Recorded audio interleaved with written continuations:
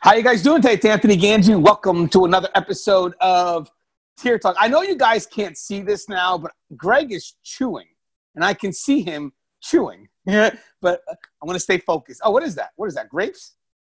All right, so sorry, guys. I'll stay focused. Guys, we're going to continue our discussion on PTSD. We've had some very good conversations, first starting off with William Young, who's the author of When Home Becomes a Housing Unit.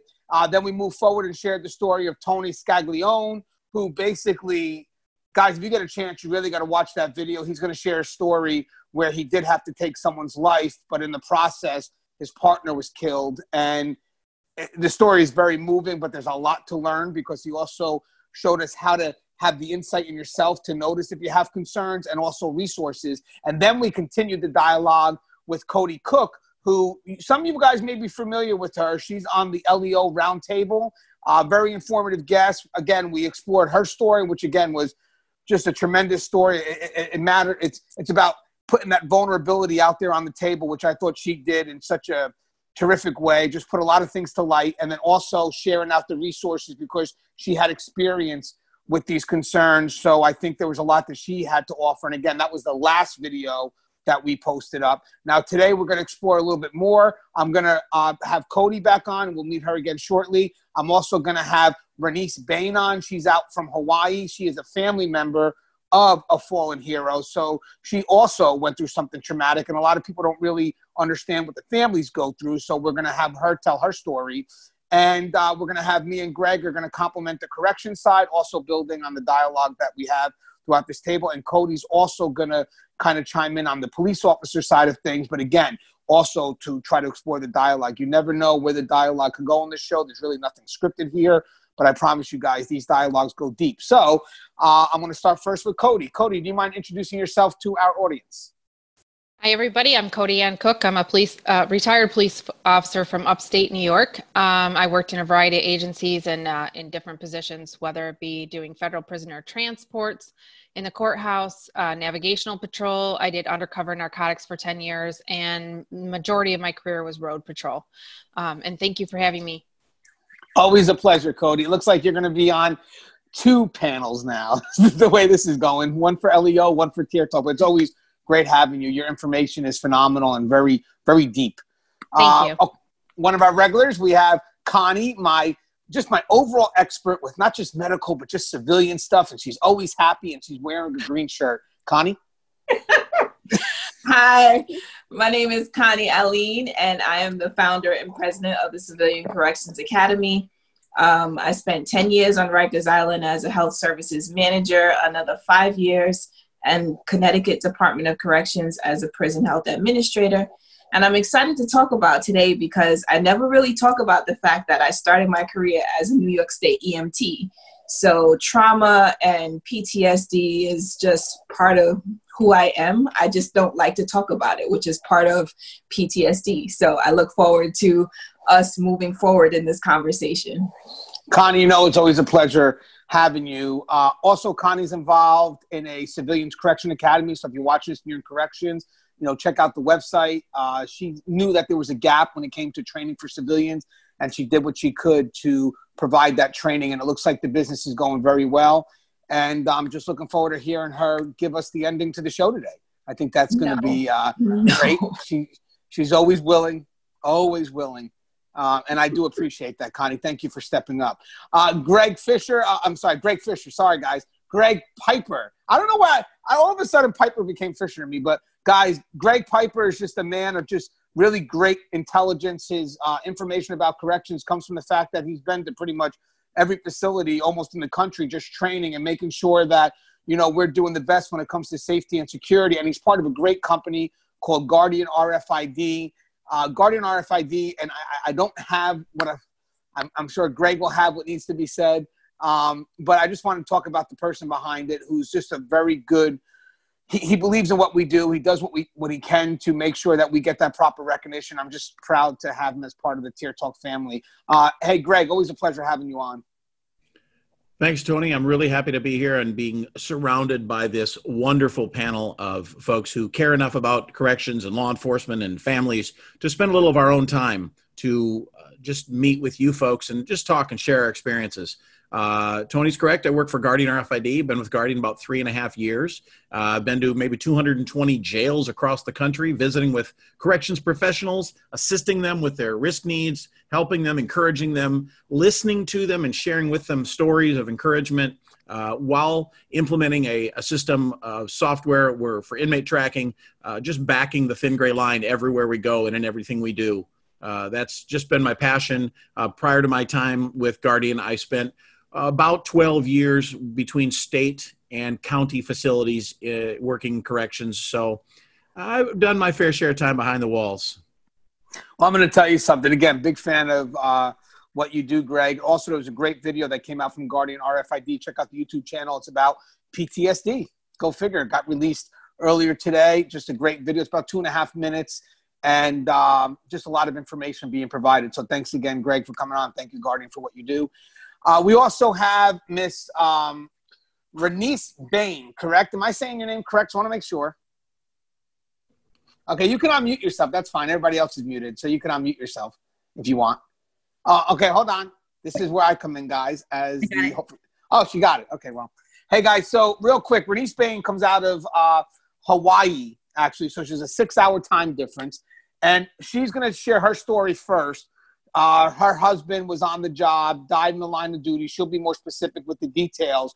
But we're going to travel with her on the journey of what happened after she lost her husband. Basically, just it didn't stop after her husband passed. There were still other concerns that she went through. And I think the key here is that there's a lot for us to learn there. And I wanted to bring her on to share that story. And I know that her story is going to create dialogue amongst the panel because Greg and Connie have not heard her story yet. And guys, there's some information that you have to pay attention to because if you don't, there are some mistakes that were made from this fallen hero that, you know, we don't want to have to do, you know, so make sure that we follow her story because her story is meant to teach us. So through the sacrifices of others, we should learn.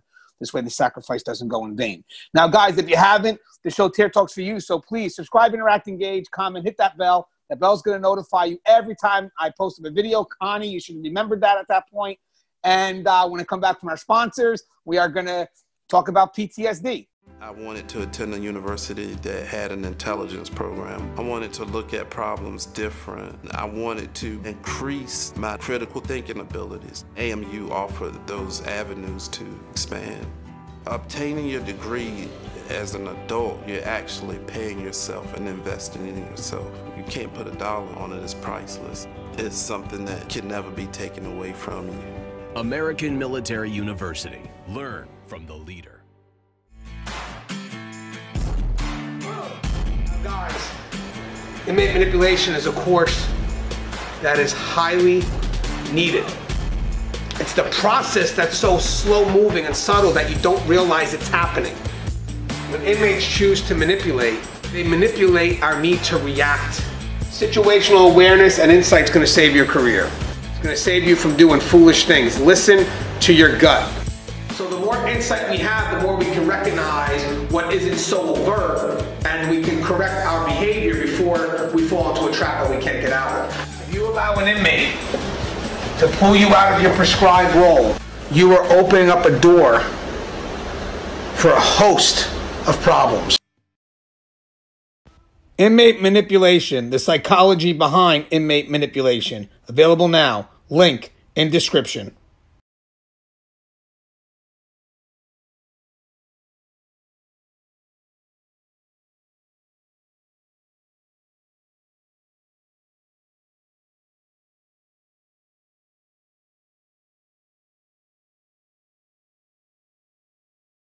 And we are back. So, guys, first off, this is going to be a very deep dialogue. There's 3 shows we did prior, so there could be some continuation of what we had already discussed, but I promise you there's going to be new information here because we have new players. But I would love to start off with Renise's story. So, Renise, if you can just unmute yourself and just, you know, Greg and Connie haven't heard it yet, and neither has my audience, so take the mic. Hi, everybody. Aloha from Hawaii. My name is Renise Bayne. I am the surviving spouse of Officer Bryant Bayne, who was a SWAT team member of the Honolulu Police Department. His end of watch was on July 22nd, 1995. A little bit about me today. I am currently a full-time student, but I started a company called Noeal Associates, which was a brainchild from all of the crisis that my children and I had endured during, following my husband's death. And basically for now going on 20 years, I've been traveling all over, started from my husband's department, specifically in the SWAT department. And then they referred me outward to other departments. And then it went local, state, federal, and national, where the whole intent of my sharing my story and the urgency of bringing the attention to, you guys got to get your paperwork in order, because everybody puts it off. Once they go into the recruits, they fill out a ton of paperwork, and then they forget about it because they've been pushed out into the field to go do their work, but no one addresses the paperwork that they initially filled out. My children and I became products of that oversight. And so going back into 1995, Bryant and I had just gotten married, and we were talking about trying to save up for a house. We sort of kind of did things backwards. We had a kid, and then we got married, and then we tried to save for the house. So I closed up shop with my apartment, and we moved in with his parents, with his family. So on July 20th, it was Thursday, I miscarried our baby. And so the following morning, Bryant said, he got called in. He was actually supposed to be called off, but he got called in. He apologized for not being able to go with me to the doctors to go check and see if the baby was still alive or if we needed to remove it and what have you. So he left. And then I went to the doctors, and then I got a page. This was Friday on the 21st, that the helicopter crashed. And this was just from another police officer, another SWAT member's wife. A Honolulu Fire Department rescue chopper crashes and burns in the mountains above Sacred Falls. A pilot and 2 police officers were on board. Thank you for joining us on this Aloha Friday, the 21st of July. It is the worst tragedy in the history of the Honolulu Fire Department's rescue operation. Fire Department helicopter Air 1, carrying 3 people, the pilot and 2 Honolulu police officers, crashed today into a steep cliff above Sacred Falls State Park. The fiery crash on the 5th day of a search for a missing hiker has left the pilot confirmed dead. His body was located at the crash site. Now a massive search and rescue operation is underway for 2 missing police officers. The crash site is about a half-mile above Sacred Falls. So back then we were only working off of pagers. We didn't have cell phones and immediate communication. So a wife contacted me, said the helicopter crashed. They had Bryant and his partner Tate on it.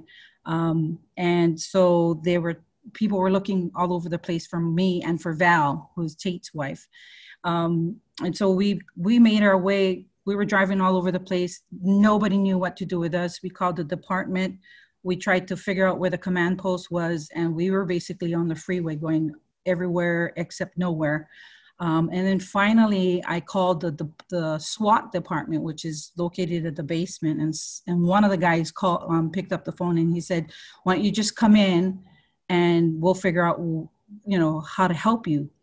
I could tell from his voice that that everybody was scared.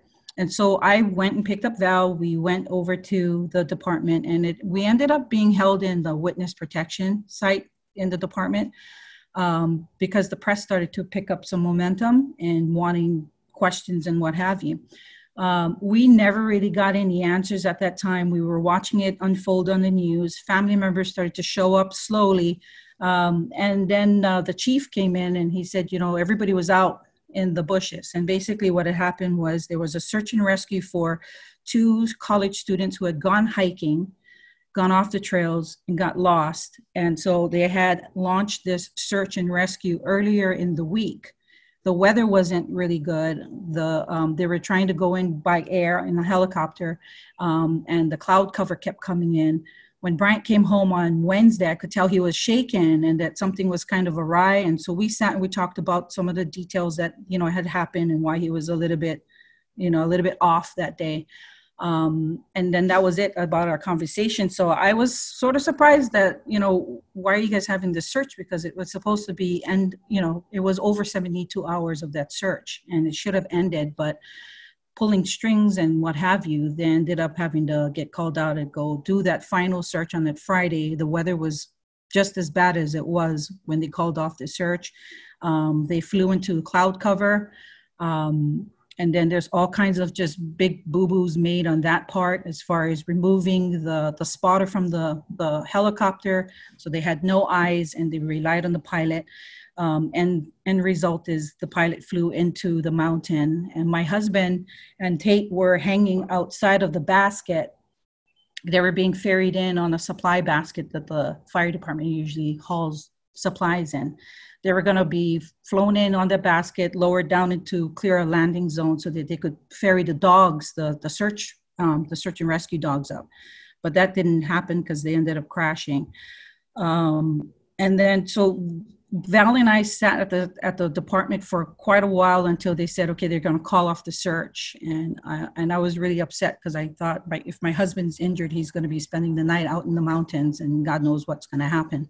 So they took us home and told us that someone was going to come pick us up early in the morning to take us out to the command post. So this was located at the north side of the island. So it was quite a drive to get out there. They cordoned off an elementary school and staged their command post there. And basically, the families were placed on the second floor level of a classroom building. And up to this point, no one told me that this was going to end bad. I mean, I'm pretty sure they all wanted it to not end bad, but I wasn't prepared. I'm from a different island. I live on an island where my family is not. And so no one thought forward to say, hey, we need to get you some support system. And maybe do you have any family members that can come sit with you? So I was basically sitting there by myself with my sister-in-law, who eventually came and joined me, but that was it. And then on the other end of the classroom building, Val and her entire family was all down there. So there was like 20 plus people on that end. And we were basically waiting all day because you could hear the helicopters hovering over and going, into the mountains. And they enlisted the Coast Guard. I mean, they pulled out all stops to look for these guys to find them. They found the pilot in the fuselage Friday because the fuselage was crashed and stuck to the side of the mountain with him. But my husband and Tate were lost somewhere in this thing because they were outside in the basket. And so they had to figure out where these guys got slung around from the helicopter and where they landed. They found Tate first, from my understanding of the recount of all of the investigations that they did. And then they found Bryant. So the way I got my death notification was alone, was without any family support. Well, my immediate family support. I mean, I can't say my sister-in-law wasn't my support, but she was there. And my husband's friend approached me, and I could tell he had bad news because when he approached me, he was crying already.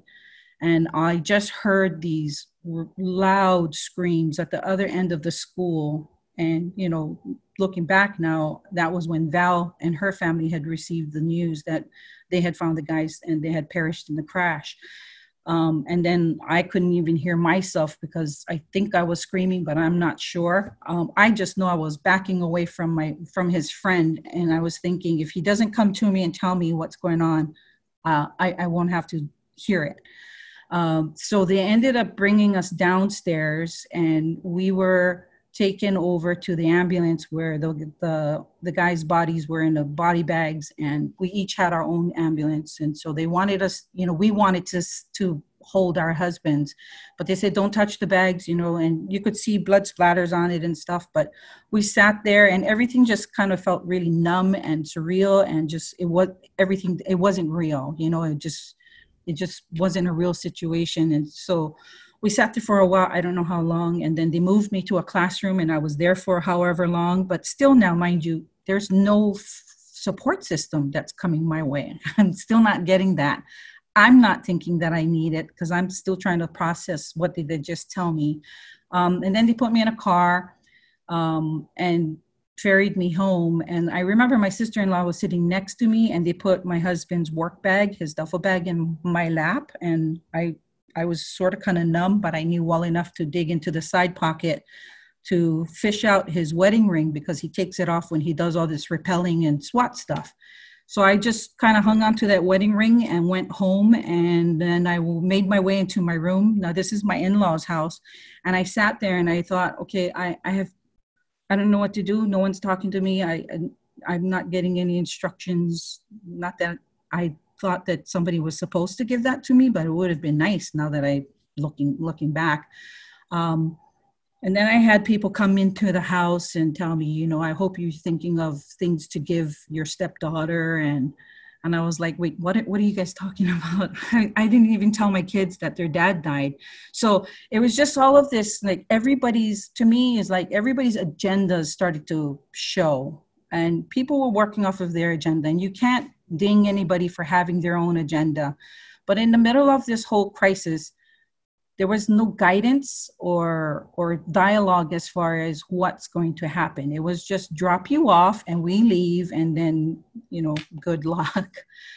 So my in-laws' house filled up pretty quickly with all kinds of people. We attempted to have a conversation about what to do, and this was with me and my in-laws, which they didn't like any of the ideas that I had. And then there was tension, and all this junk stuff started to happen, which rolled into just worse things with the years coming. So anyway, I was taken to the funeral home to sign off on paperwork. My husband, because I was his legal wife at the time, that was the only key that I had in order to make decisions. Otherwise, it was pretty much everybody else was saying, no, they'll make the decisions. I was just a young, stupid wife. I was 28 years old. And I was probably young and stupid, but I felt discounted in the conversation. And when they were saying, you know, we need you to just sign off on the paperwork so we can cremate your husband. And I was just like, but I want to see him. You guys can't just take him away from me. And they, you know, I literally got into a huge fight with the police officers that was his friends that was in that room trying to force me to make these decisions. And finally, the funeral director guy said, okay, stop, everybody, time out. What we'll do is we'll attempt to clean him up. We'll have him draped, but we'll allow you to see your husband. Because I said, I want to touch him. I want to touch, like, I know every inch of that man's body from the top of his head to the bottom of his toes. If you just give me a quarter-sized piece of his skin, I'll know it's him. Just let me touch him before you guys, you know, cremate him. And so the funeral director heard me. Everybody else was like, you're ridiculous. That's impossible. Don't do that. And I realized they were trying to protect me from not seeing the state of Bryant's body. I understood that. But what they didn't understand was that there are ways to preserve this, to allow the families to have that closure. And we all hate the word closure, but that's the only way we can describe it, is to have this meaningful end, rather than it being told to us. So the next day, they brought me back to the funeral home, and I was able to, you know, the guy was really cool. He was able to salvage my husband's whole right arm, you know, and I could see the break in his arm, but they had him cleaned up. I was able to hold his hands. I was able to talk to him.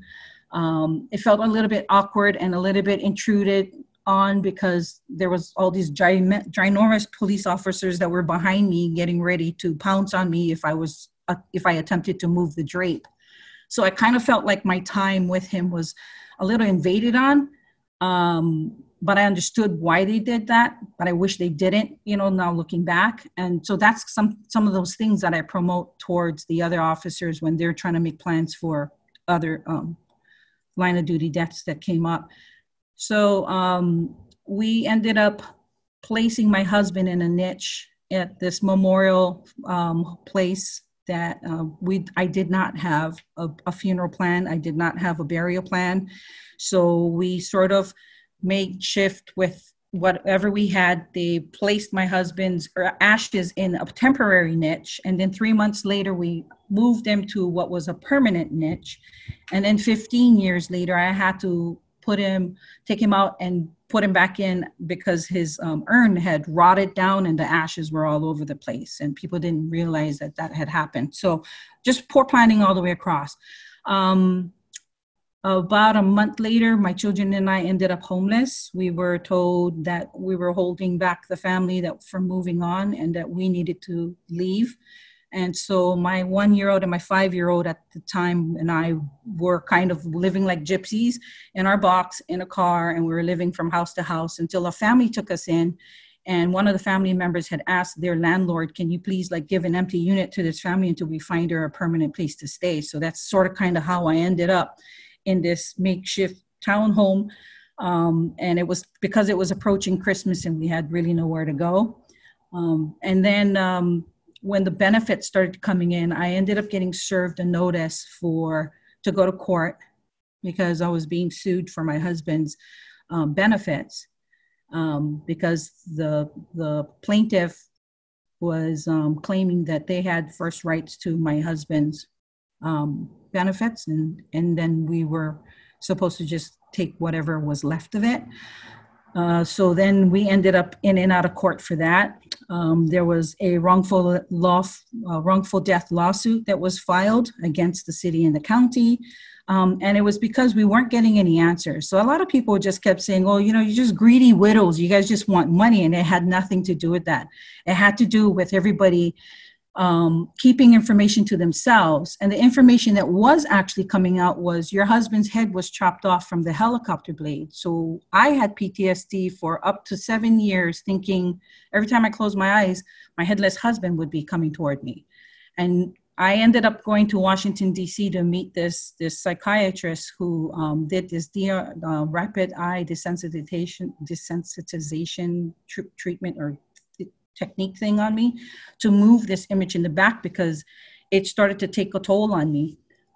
There was all kinds of physical, mental impacts that had occurred with me, as well as still trying to manage and function daily to tend to my 1-year-old, my 5-year-old. At the time I had an 8-year-old stepdaughter and I lost my relationship with her. So that's another thing that I always emphasize to these families is like, when there's a death of the officer, that's not the only thing we lose. We lose relationships on both sides. We lose what's supposed to be normally what's our normal life, and everything has to start from ground zero, and we have to build on that. So that was this is pretty much just the nutshell. There's so much more detail, and without getting too much into the who said and what said, the basic gist of it was when I filed my life insurance forms, there was multiple life insurances. There was some that was entitled to me because I was the wife. Thank God that was the only thing that I had in my back pocket was my marriage certificate. Anything else, if there was someone else's name, so there was a life insurance that I was paying for while I was with my husband, and it actually went to a past relationship of his. So that person ended up getting the life insurance. And then the rest was what I was being sued for because I had a stepdaughter and everybody thought I wasn't going to share the money with her, which was kind of ridiculous. But so we were going in and out of court for that.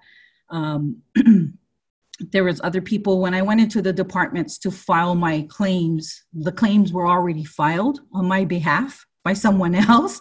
So that had to get corrected. Prior to all of this, like I said, I was 28. I didn't really quite have a well-rounded idea of life and the process and the system and what was going on. I was just kind of too young and green behind the ears to know better. But in this process, I ended up getting mad. I ended up finding my voice. My voice ended up becoming obnoxious. I had to force myself to stand up and speak out and say no, because up until that time, I was being taken advantage of. I was being told what I was doing wrong. You're talking to too many people. You're crying too much. You're crying too little. You're crying in the wrong place. You need to go cry back on this side. And just the ridiculous instructions that everybody thought they were all professionals in how you're supposed to grieve. And the only time that I actually caught wind of good good information was when these two widows from California flew to Hawaii, because I guess they knew what I was going to walk into. And by this time I was starting to shut down in talking to people, because everybody's unsolicited advice was really upsetting. And then these two women came up to me and they said, well, our husbands were killed in the line of duty and we know what you're going through. And it was like the skies parted, because I felt like finally these people who are strangers to me, they really do know what I'm going through, because their husbands were killed in the line of duty. So that's when I made that peer connection and connected with the Concerns of Police Officers. It's a national organization. And then I ended up just, years rolling forward, it was figure my way out, fight it out, go to court. I've been in and out of court. I can't tell you how many times to defend myself or fight for benefits that was supposed to be ours. And it was way more ugly than it should have been. And when I go, now that I travel nationally and do speaking engagements and stuff, and to be honest with you, when I'm sharing this story, I keep thinking I spent more time doing the shitty things and fighting and not remembering my husband, because I have to defend myself constantly with all of these other people. I don't think I actually had a really good grieving cry for 7 years until I actually, when things started to finally settle down with all of these lawsuits and stuff. And I just had this reality check, like, geez, I haven't even had a chance to grieve yet. It was a long time. There's still some residuals from that occurs today. My children are grown now. My 1 and my 5-year-old are married with children. There's still hurtful things that are happening where they're not even considered the children of Bryant Bayne. They don't exist, and it's hurtful. So we've kind of put ourselves in a place where we know who we are. We don't have to go kick down doors to go demand everybody know that we are his family. We're just pretty much in a place where we're sick and tired of having to explain ourselves. And whoever wants to put themselves out there to bring the attention to themselves that they're more in Bryant's life than ours, we've just conceded and just said, knock yourself out. We're okay with us. And we've had to kind of build our support system as a close-knit group and start to cut people off, because it was getting so toxic and ugly and just crappy. Yes, Cody. Can you again repeat what the name is of the program that you started, in case somebody wants you to come and speak about your experience, please? Oh, so there's several different titles. It depends on what they want. So I do talk about proper death notification. The one that I keep being invited to go talk on is I buried my husband 3 times. And the premise is about just poor planning and what happens. I also talk about agency abandonment.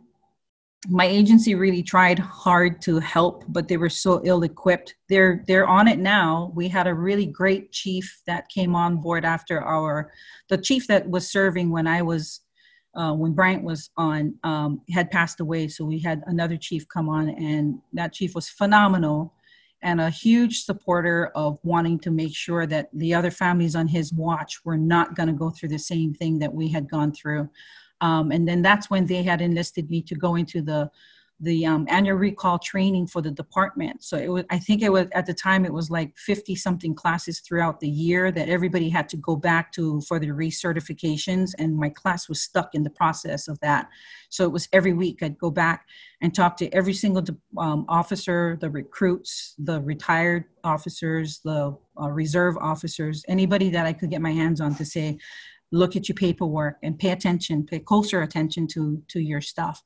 I'm emailing Anthony the names of the resources that I got. So basically my first support came from Concerns of Police Survivors. Every state has a local chapter. So that's the place that we would send the survivors to go to.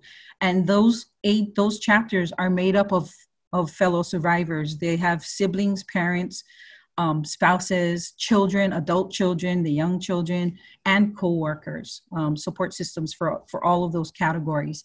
So I would definitely recommend them to go there. I also encourage these officers to look for local attorneys who are contributing their community service time pro bono. There's certain programs with the states that these guys go and they sign up to do free services because it's a community service thing that they contribute.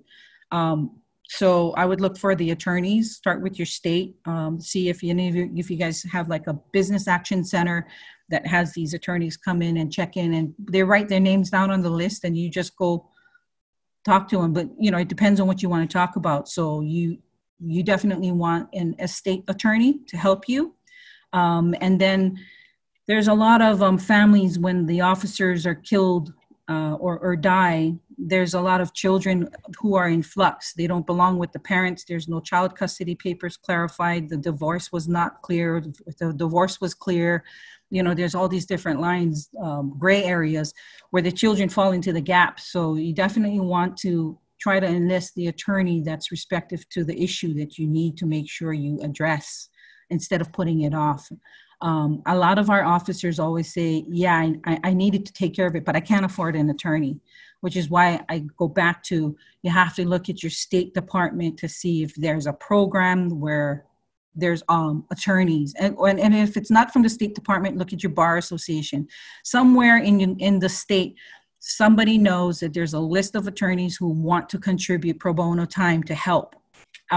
If you do that, you have to go in with your questions already preset, with your issues already preset. If you have children, make sure you have their social security number, their names, things like that. Go in with the details so you don't waste that. The pro bono time is a limited time.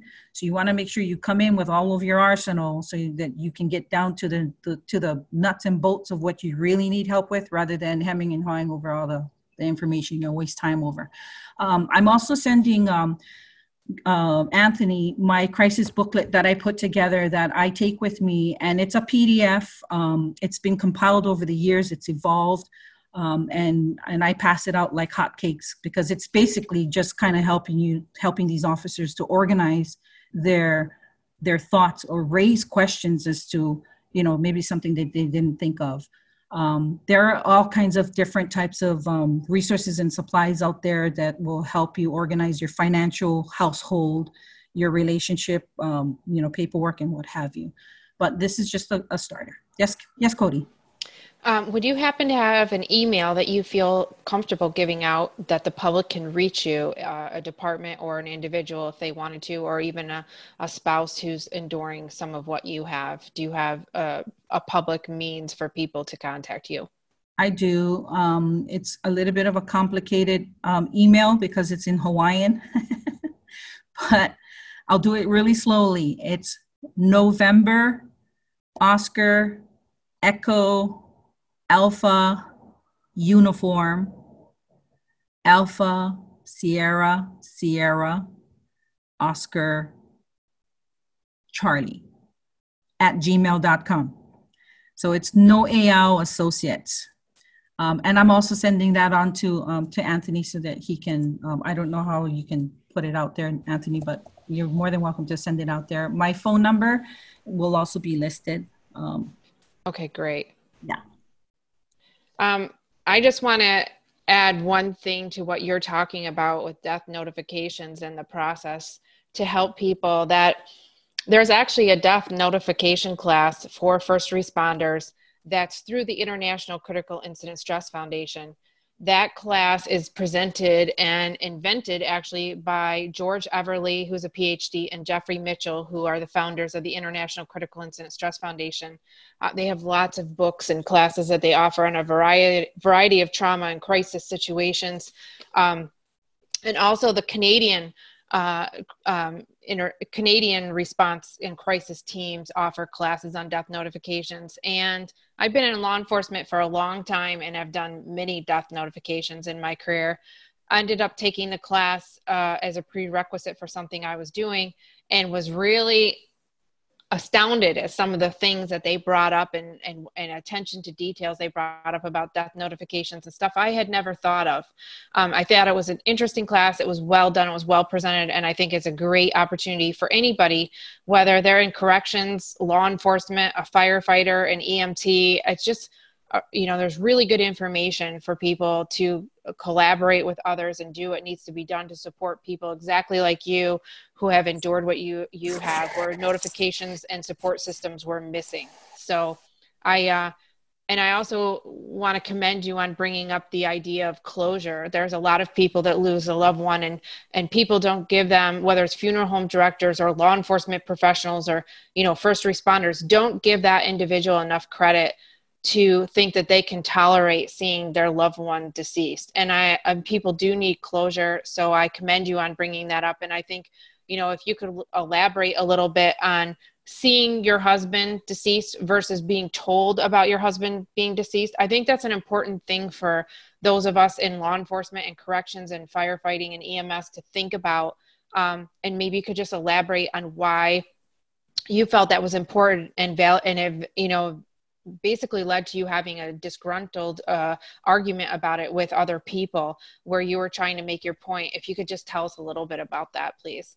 Sure. So going back a little bit, I am CISM certified, so I did get some training from there, but the FBI also, for law enforcement agencies, the FBI also does a training on death notification. And then concerns of police survivors, they also do several different classes for the law enforcement or anybody of public service,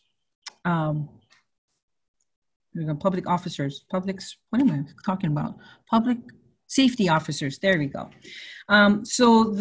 So being told versus being allowing us to see our loved one. One of my really good friends, so I ended up becoming, for 7 years, I worked at a funeral home because I kept going back to the funeral home to help the families who lost their officers. And I kept spending more time there. And they were like, if you're just going to keep coming here, we may as well pay you. And I was like, you're right. You should start paying me because I'm helping you with the families. So I ended up becoming employed. And I met the people who are actually in the back room who prepare the bodies for the funeral. And I met this lovely lady who, when we got to talking, I shared my story.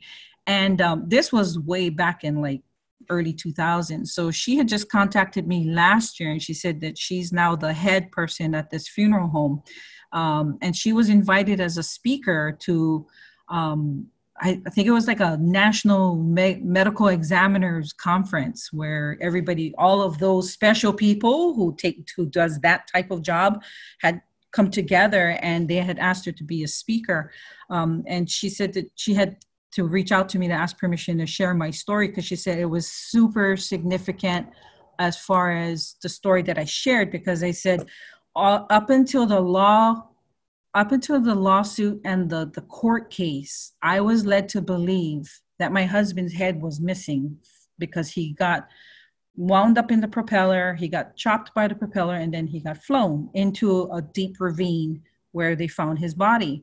And so what the psychiatrist who was working with me had said, it's like Vanna White, what is that show called? The one with the letters. The Wheel of Fortune. Yep. I saw everybody's mouth. Wheel of Fortune. So he said our brains work in that same way. It's like, even if the letters are not turned, our brains, with our education, our culture, our knowledge, our information, what have you, will fill in those blanks for us, even if we don't see the letters revealed. And he said it's the same concept with information that we take in, and whatever's missing, our brain of what we understand is going to make up the rest of it. And so where my brain took me was in the most traumatic place of what I understood from the hodgepodge information that was given to me.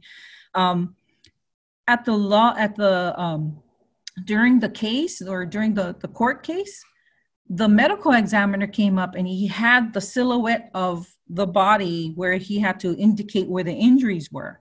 And that's when I learned my husband's head wasn't cut off. He had injuries to his head, but it wasn't like he was headless.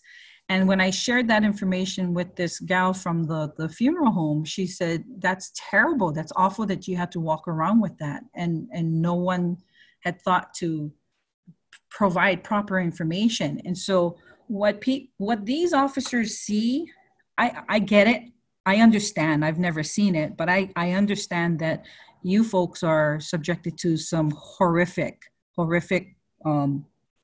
views of people's bodies that are not supposed to be in the shape that they are when you find them or when you see them die in front of you. I understand that. And I understand that they were trying to protect me from seeing what the state of Bryant's body was. But at the same time, and even the chiefs from the different departments had finally learned and understood, because the widows were pretty upset, thinking, you mean I could have viewed my husband after talking to Renise, so they're like, okay, we got to do better at maybe having a better conversation and narrative about what can we do? Is this a salvageable situation where if the spouse wants to view the bodies, and even in the funeral home, that was the same thing this gal was saying. She said, we don't give families proper credit of being able to, process, and we're taking away their opportunity to process. So when we say we want to view our husbands, I don't want to view him where all of his injuries are. I want to view him where the injuries are not, where it's safe to be able to touch a portion of him, a piece of him, and everybody else was even surprised, were just as surprised that I was only asking for a quarter size, but the funeral home was able to give me his entire right arm to hold and hug. And that was way more than I had expected. And I'm glad I fought for that, because I would have missed the opportunity to hold him and say my goodbyes. So, I don't know if does that answer your question, Cody? Absolutely. And I'm sorry for your loss. And I commend you on how you've handled all the obstacles you've had to overcome. I think it's a testimony to your spirit and, survival that you've taught your children, and that other, loved ones who lose somebody in the line of duty, whether it be law enforcement, corrections, firefighter, EMS, it gives them some insight on what you've endured and why things have to change. Thank you. I appreciate that. So I'm going to the point of the talking about death notification. It's both sides' responsibilities. It's the responsibility of the agency to have this conversation and have a specific protocol set in place of how is this going to happen and who's going to do it. I mean, obviously it's not going to be a specific name, but there's got to be some type of frame structured around how it's going to happen and should happen, and have that flexibility of adjusting depending on the circumstance. But on the other side of the token, these officers have to have that conversation with their spouses, because a lot of the times it's like, they're assuming, well, if something happens to me, I'll let my best friend take care of it for me. But what if your spouse doesn't like your best friend? What if your best friend is a sleazebag? And that's who you're leaving to tend to your business. That's not something that, that's a conversation that has to happen on the family side as well. It sounds like this is really something that needs to be addressed from the get-go in the academy, so that when people come out and they're done with their internships and their ride-alongs and their probations and all the things they have to do, becoming new in the field, in the corrections facility or in the law enforcement field, that they are already prepared to start thinking about these things. It's kind of like evolving and maturing in your relationships. You start to realize what you need to talk about and what's important. So it seems like this needs to be part of the academy to make sure it's in the forefront of people's minds what their responsibility is. And I believe Anthony Gangi had a question.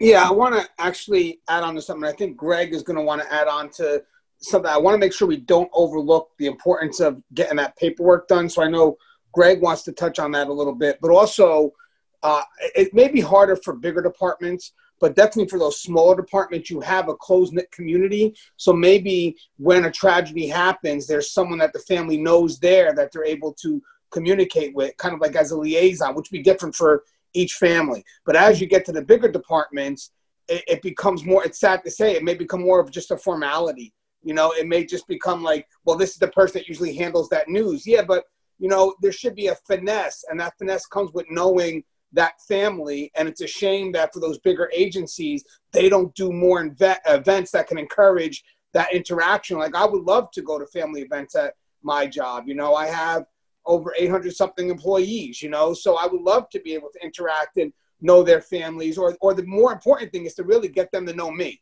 Like, I may not be able to remember all their families, but they should be able to kind of know who I am only because of my position. You know, therefore, they get a sense of who you are, and then when something happens, there's a connect automatically that they know they can go to you. But the key here is that through you, they begin to have a trust for the agency. So, oh, go ahead.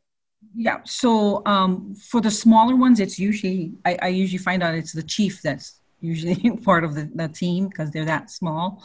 With the larger agencies, I get it. It's huge. And ours home here is huge. It's like 2,000. So we can get lost in the numbers. Sorry. I think that's where chaplains sometimes can be of help. You know, some departments have a crisis team that includes a chaplain. Yeah. Yeah. And then also, that again, that goes back to the conversation with the families. If the officer has had the conversation with his spouse about how he wants his death to be managed, his spouse would be given a voice. If there's people approaching her, she'll have that document in hand and she can say, stop.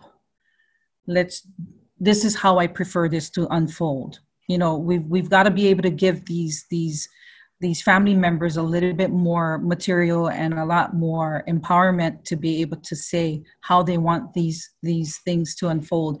I understand it gets difficult and there's some gray areas when it's like a criminal type of situation, you know, but there's some standards that we can follow. It is possible to follow, and it is possible for the spouse to say, you know, I mean, because departments will make assumptions to send the chaplain, but it might not be the religion that family member is. You know, the guy is a Christian, but the wife is a Buddhist.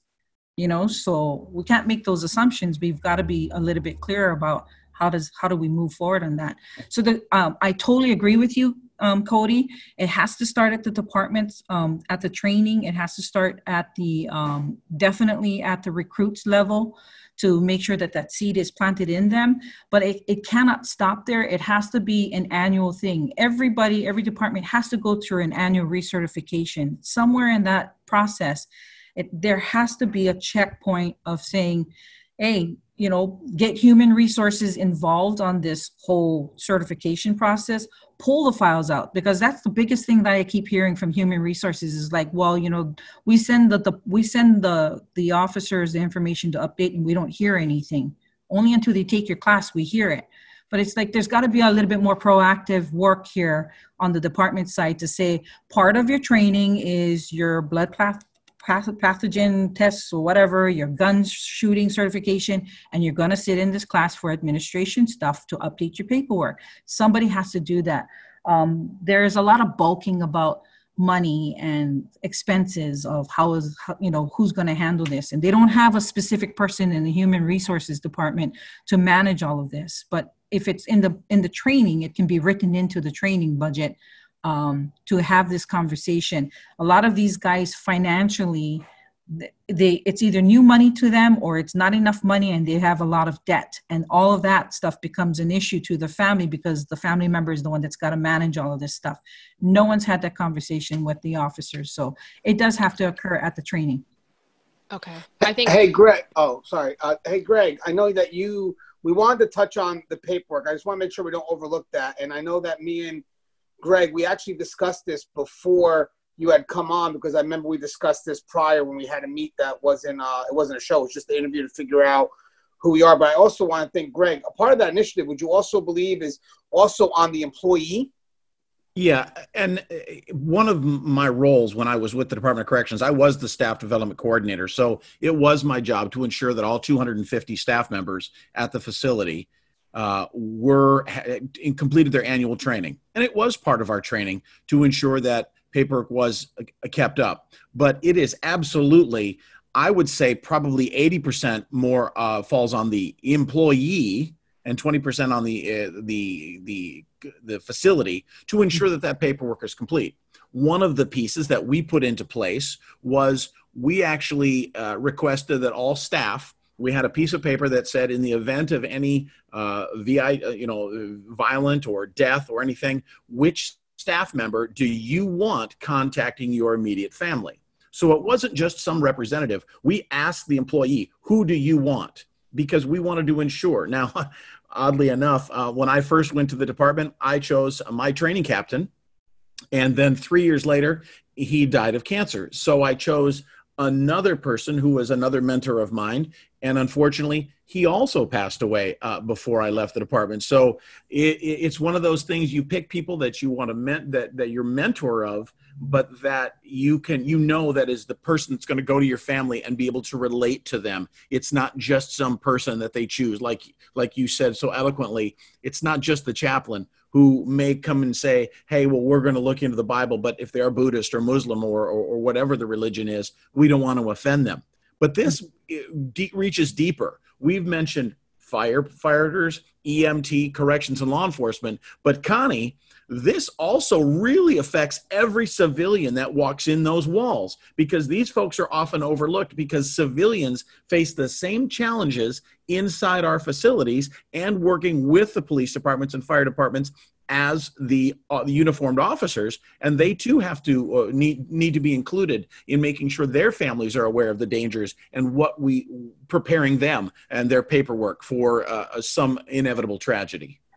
Yes. Yeah, I think that before we go to Connie, again, just to reiterate, there is a level from management that really needs to probably have something out every year for updated information, or every 2 years, something that comes out from HR or something. But with that said, if there's an immediate change that can't wait, the onus is going to go on the employee now to say, hey, I have to get this done, because the last thing you want, especially when it comes to even medical, you have another child into this world and you say, I'll just wait to the next open period to put it in now. And then something happens with that child, you're not going to get covered. HR is going to scramble, but there's very little that they can do for you because, again, you had the option to do it and you chose not to. So, it kind of battles both ways. And I hate when there's an emergency that happens and then as management, you're chasing to find out where this employee is, phone number, addresses, and it hasn't been updated. And you find out that the employee's been at this other address for 5 or 6 years now. So, again, very needed dialogue, just something we had to add as a side note, that paperwork, don't wait, man. Get it done the moment it happens. Get it done the moment it happens. Now, okay, yes. I think to add to that, so with the employee, especially with our newer recruits or the newer employees, I think the concern of their paperwork starts to take the back end of the table because of the pressures of having to do the job and having to answer to their authorities and what have you. So as a safety net, I would not only put the onus entirely on the employee, but on the employee's next line link up. I don't know who you guys would call that, like the sergeant or the lieutenant or whoever's in charge of that specific department, because like you were saying, it's a large department, but if you can kind of consolidate it down into a manageable size, kind of like an ICS system, right? You're managing a smaller group of people. That guy on the top, that supervisor on the top, that can be part of his checklist to see the difference, to address the change, to address the death, address the remarriage. There's turnovers in the public safety officer's world as far as relationships are concerned. There's guys that are marriage number 7, no judgment, but your paperwork got to change when you do that, So it's the supervisors that are in charge of that group that should also try to be held to a level of responsibility to make sure, because he's there to look out for his group, so and it's more not just as an added task. It's just because you want to take care of the guys that you're being put in charge of. I mean, God forbid, you have an emergency where there's a no-call, no-show, and you as the agency is trying to figure out where this person is, and you can't, and you exhaust all avenues only to find out that the person never updated anything. And, you know, and the agency, if there's a no-call, no-show after a certain amount of hours after trying, they're going to call municipalities, they're going to call whatever they can to check on the home. And if the home is not the right address, you got a problem. That's going to be hell for, in our case here, would be a shift commander or the administration, because we got to answer to that. Like, what do you mean your stuff's not up to date? And now we're getting hemmed. And I'll guarantee you when that employee comes back to work, that employee's getting written up. Because trust and believe, we're not going to take the fall for that. You know, we're going to put it on you now. Did you have a closing thought on that, Cody? Because I saw you open the mic. Yeah, I was going to say that it would be nice if the SOPs would make that, you know, every division of first responders has something that's a semi-annual or an annual training that's required. So like for us, we did semi-annual qualifications. That's a great time to sit down. You always have classroom time to go over Article 35, use of force. It's a great time to sit down and say, hey, everybody, update your emergency contact forms. You know, and there's a variety of questions and laborious law stuff that you have to fill out. Do it when you do your semi-annual firearms qualifications. Or some people it's CPR, or whatever it is that each department has that's a requirement, would be the perfect time to slip that paperwork in with whatever else is going on. So it's not an extra expense. It's not time consuming for HR, but it makes sure that it gets done. Yeah. So what I normally do is when I go to the agencies, I do like an assessment with the agencies, and it's basically just asking them for the application packet that they're going to give to the employee that wants to come on board. And then I go through that packet, and in that packet, there's insurance forms, there's deferred comp, there's workers' comp, there's this, you know, your city and county forms, there's your state forms, there's retirement forms. All of those forms are in that packet.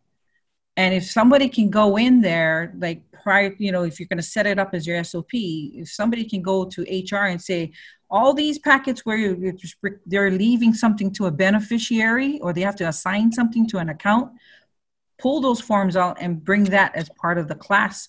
Because, you know, you're telling these guys, you got to update your paperwork, but to them, like, they don't know what that means. Is that a card where I just check a box and send it in and it's a little index card? And it's not. It's like 7 different pieces of paperwork that they had initiated to process benefits, and they don't know. They won't know unless they're looking at their paycheck and they see it as a deduction coming off of their paycheck. That's how they know, like, oh, I think I have life insurance. There was a guy who didn't even know how much life insurance he did. And when we did an assessment on him, he had a lot of life insurances, but he had duplicate life insurances where he didn't need to be paying that much. And then he thought, I'm paying out my butt for all these insurances. But in actuality, he was only paying a total of $165 a month for all of these life insurances. You know, so these guys really don't know what they signed up for. They don't understand it. They'll nod their head, especially in recruit class, they'll nod their head a lot. But then you ask them 2 years later, do you remember having this conversation about that specific form you signed? And they're like, no, I kind of don't know. So in this annual recall or annual check, it's not only good to tell them update your paperwork, it's showing them what paperwork you're talking about. And it's re-explaining to them what this paperwork is. There's the dummies, it can be dummied down to, you know, just use simple language, cut out all the insurance jargon and just say, this is the paperwork that will cover you and your family for this amount of money, for this amount of, you know, to whom and whatever. Each form comes with detailed information, but it can be simplified, but it needs to be pulled out and it needs to be detailed to the guys instead of just being thrown as a general term, update your stuff. Yeah, you know, I'm glad that we were able to go through it, even though it was a bulk of our dialogue today. It's very important that we get this out because I have a feeling that, like you said, it's not being updated. So it's good that we got a chance to explore this. And I know Greg, I don't think, and Connie will tell you, I don't think we've ever thought about this before. So it's great for you to come on the show and just kind of put that reminder there. And for people who, you know, haven't done it, you know, go and get it done because look at the end result. It's just showing no respect to your family. In the long run, who's going to have to do the battle. Now, in today's times, right now, we're dealing with the COVID, obviously, and I wanted to kind of get Connie's perspective on the medical side of things, because I know that situations are very scary for them. And I remember getting a phone call where I had an employee that was very scared to come to work. And there was part of me as management that wanted to say, don't worry, it's going to be okay. But I also didn't want to lie. So what I told the person is I know you can do this, but it's a matter of finding the courage within inside you and motivate yourself to come to work and do this. Because it is scary times for people, especially working in prisons, but definitely just in the medical system, just as first responders. But I can only talk from the prison experience. Our numbers are just, in the prison, our numbers are high. They're great because it's confined, and you have to now motivate people to come to work, knowing that you can't make a promise that you can protect them. And I think for managers like Connie, that's frustrating, knowing that you can't do what needs to be done to protect those employees. So my question to Connie is how do you motivate somebody through this trauma that they're facing right now? And how do you get them to find the courage when they're afraid to come to work? So, I mean, as we know, it's very difficult, for many first responders, many medical folks, the vicarious trauma they experience day to day without necessarily even dealing with COVID is already significant.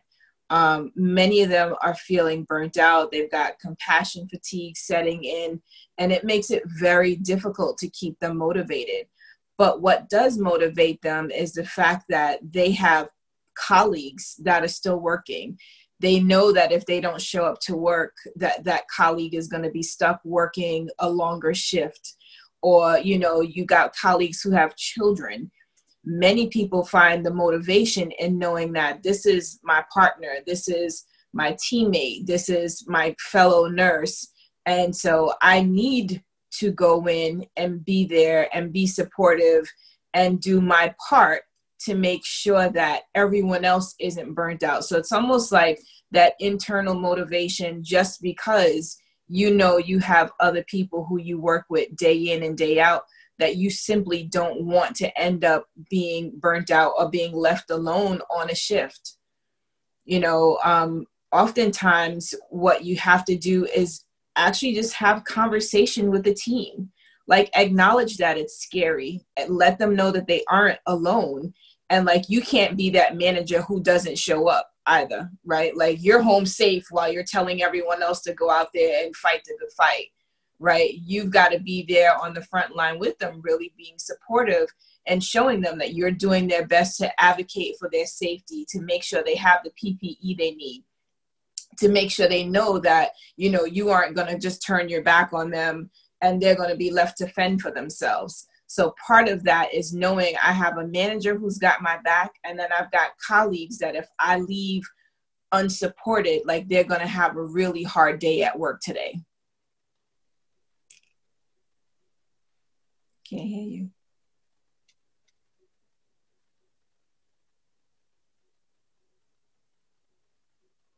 Can you guys hear me? Sorry.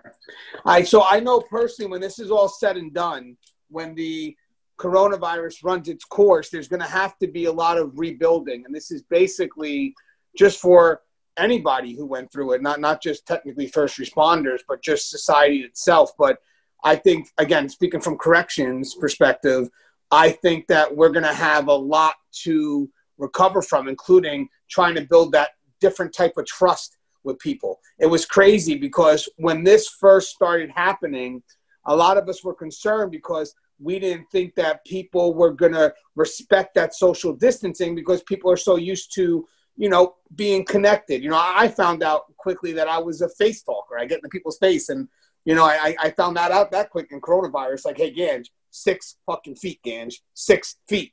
But then, what's funny, moods start to change. As months go by, we become conditioned to where I kind of give this example where when it first started, people would, give out the handshake. Like, oh, sorry, I can't shake your hand. Now it's more like, people just, they're becoming hesitant. And my concern is in the aftermath, you're going to have people that have become very distant and very isolated. And then I think that tears apart the fabric of why we do what we do. We in first responders, but again, speaking for corrections, we're motivated by the need to protect our brothers and sisters, yes, but also protect society, but in the prison system, really, to protect our brothers and sisters. If we feel there's altercation between an inmate and an officer, we jump in, inmate and staff member, we jump in because that's our family. We have to do whatever we can to preserve that connection. And I have a feeling that when this is said and done, we're going to lose a piece of that. That's why I think as this goes on, as we go through this pandemic, we should have meetings, a few times a month with, mental health specialists or people just to kind of help us through it and try to keep us balanced between a world that wants us 6 feet away and a world that demands that we're a lot closer than that. Because the last thing I did in the academy was they brought us all together as close as we can get. And they said, this is how it feels behind that wall. And all you have is each other. I don't want to lose that feeling because that feeling has motivated me throughout my career to be true to what I do and don't mess with the integrity or mess with what can hurt my brothers or sisters. And I feel we're losing a bit of that. But I'm sure, Connie, you worked frontline in medical, so there's a bond there, there's a closeness there, and you have to do what we have to do every day to motivate people that even though we have to be distant in today's world, we have to find a way to also stay connected. How hard is that, knowing that your front line, that medical front line is really, they're exposed, so how do our reality is that we stay connected because we are having this shared experience together. We are on this front line together and going through things together and witnessing all of these events together. And I think that's something that we'll never be able to get away from. If anything, I think for many people who do survive this, it will be that we went through that together. Remember that day when, because those are the times where you can reflect back on, so this is what we did when we ran out of gloves, what we did, it's that kind of stuff that really makes people stay close because you only have each other to lean on. Right, but I agree, by the way, 100%, Connie. I just hope that we have more departments that are willing to not wait for the aftermath to start cleaning up the pieces, but rather help us through the process of it happening.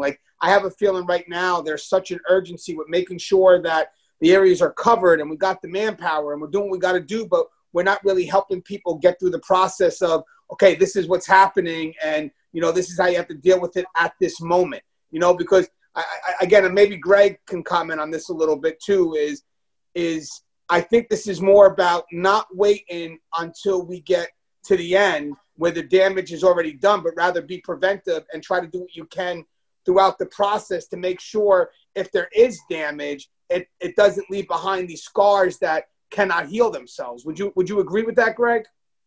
Yeah, I think, and from a personal experience, I don't want to get into the gory details of all the different experiences that would have led to my PTSD. But in one particular instance, we had a tragic accident. There was a death in custody. There were several officers. And that evening, we, of course, they gathered all the officers that were involved in the critical incident, and they gathered us up and they sat us down. And we sat with a grief counselor and a chaplain, and we had a nice, long conversation about all the things. That's not what happened. It's not what happened at all. And Tony, you can probably relate to this. What happened was there was a death in custody. We all went back. We took our gear off. And where did we go? We went to somebody's house, and we did probably half a bottle of Jack and probably 3 dozen beers. We didn't handle it appropriately, but that's how we dealt with it. We didn't have the grief counseling. Nobody gave us the tools. Every time we had a critical incident, every time there was a riot, every time was a stabbing, there was an incident where there was severe violence, when I had to pull a broomstick out of a guy's rib cage, we didn't sit with grief counselors. We sat with our friends, Jack and Johnny, and we drank, and we did things that probably weren't appropriate and weren't healthy, but the tools weren't there for us. But we have to deal with it immediately. There needs to be immediate incident command stress management, and we need to find ways for these people to talk it through. Corrections and law enforcement, it's all about how tough we are, how strong we are, how leathery is our skin, and how well we can handle it. Put your humility aside, put your pride aside, and take the help that's out there. Reach out to those sources, because it will eat you from the inside out, and you won't know it till it's way too late.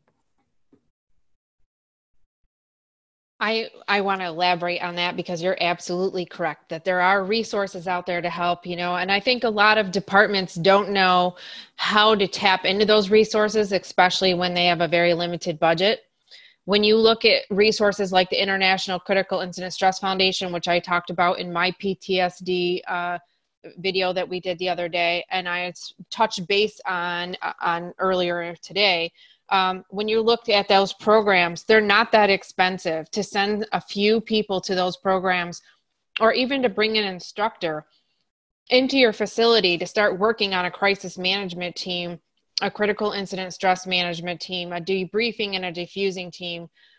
You can bring an instructor and you can teach anywhere from 10 to 50 people in 1 day, in 2 days, how to properly deal with, high stress, high trauma situations.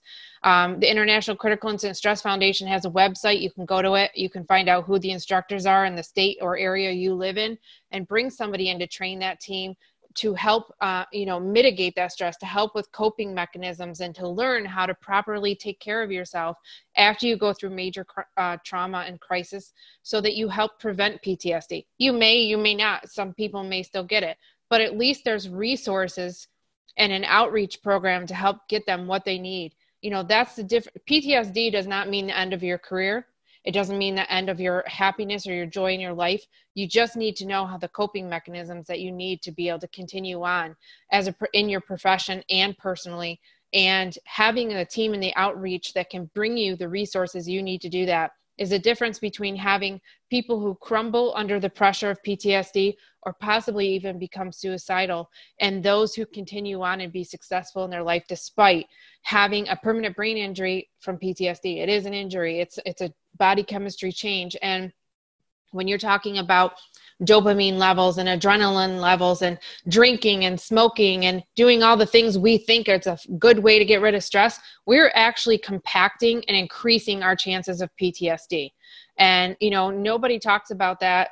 When I was in the academy, I don't think most academies are talking about it now. It's a conversation that needs to start. Administration and training facilities need to start that conversation in the beginning, so people are prepared and they have longevity in their career.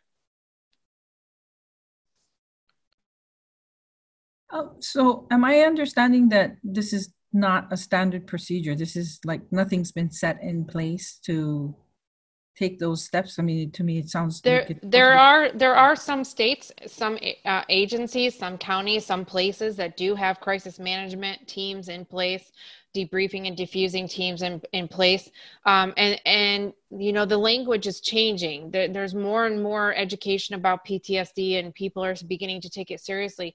But there's still an element of our profession of first responders that don't think, they think that you're tough and you don't get PTSD and you just got to suck it up, buttercup, and move on. And we don't need that. And, it's not something that would qualify you for workman's comp, and it's not an injury. It's not a permanent issue. And the reality is that no matter how tough you are, how much of a warrior mentality you have, no matter how strong you are and how educated you are and how good you are at your job, at the end of the day, you're just a human being with human emotions. And when you get home, cumulative stress over time, or even a single major event, can be enough to start tripping your body chemistry to have what they call PTS, which is post-traumatic stress. Post-traumatic stress, when it's continued and it's exacerbated by chronic adrenaline dumps, eventually can become post-traumatic stress disorder. It can happen from one event, such as yours, where your husband died and you went through a very traumatic thing, or it can happen from a culmination of many events. And they have what's called the DSM, the Diagnostic Statistical Manual, which is what mental health care professionals use to diagnose people. And that in itself has been evolving over the last 5 to 7 years in what the definition of PTSD is. And so now we're just starting to be aware and accept the fact that there's cumulative stress that can bring on PTSD. And that conversation That education needs to happen across the board in every agency, in every state, in every county, in every federal level of law enforcement, corrections, firefighters, EMS, doctors, nurses. I mean, doctors and nurses see a ton of stuff on a daily basis that's dramatic, traumatic, horrifying. And they have a huge amount of pressure to perform and save lives and do the best they can. They also endure a lot of trauma. So, you know, and corrections officers, you have it even different than law enforcement does. Law enforcement can take a break and go to their local convenience store and bullshit with the community and have a coffee and take a break from what they're immersed in their 8, 10, or 12-hour, 16-hour shift.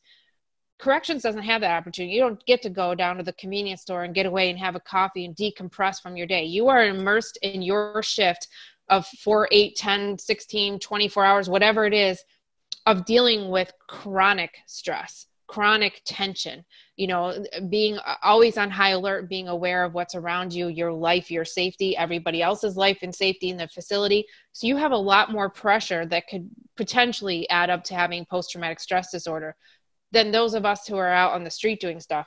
And there's plenty of police officers that are exposed to enough bad crap. I don't want to discredit that. I'm just saying that corrections really, really is knee deep and immersed in the things that can start to cause those issues. So I guess my question is, because of that high impact type of situation you guys are immersed in constantly, how is that not part of the, like, so an incident happens, how does that, like what Greg was saying, you know, they responded to an incident, but rather than get debriefed, they went to go kill a bottle of Jack. You know, how is that missing component not part of the process? And then when is it overkill? Well, if you look at the mentality of how things evolve in public policing, how about the military, corrections, law enforcement, you know, firefighters, all those different things across the board, the lingo and language is starting to change about PTSD and chronic stress.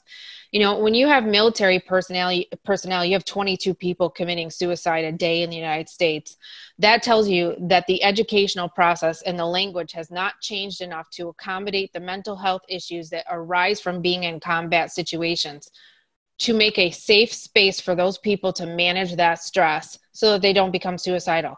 When you're losing more law enforcement officers to suicide and corrections officers to suicide than you are from them getting killed on the job, the language hasn't transpired enough. So although it's changing, you know, for you to ask, you know, how can that not be part of the program?